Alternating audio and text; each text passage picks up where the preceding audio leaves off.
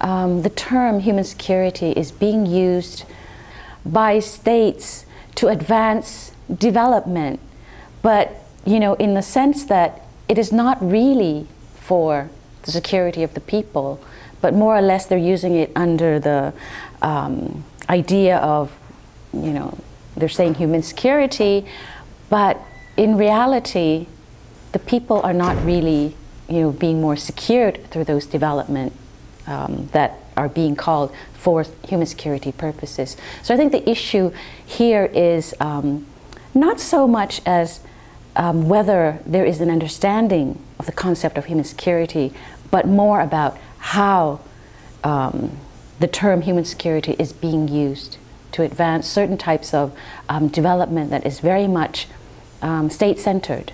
In other words, many of the development projects are being called for the purpose of human security, but human security in their sense is, say for example, for the nation, but the nation doesn't really, boil down to securing human well-being. It's actually sometimes affecting their rights and their security.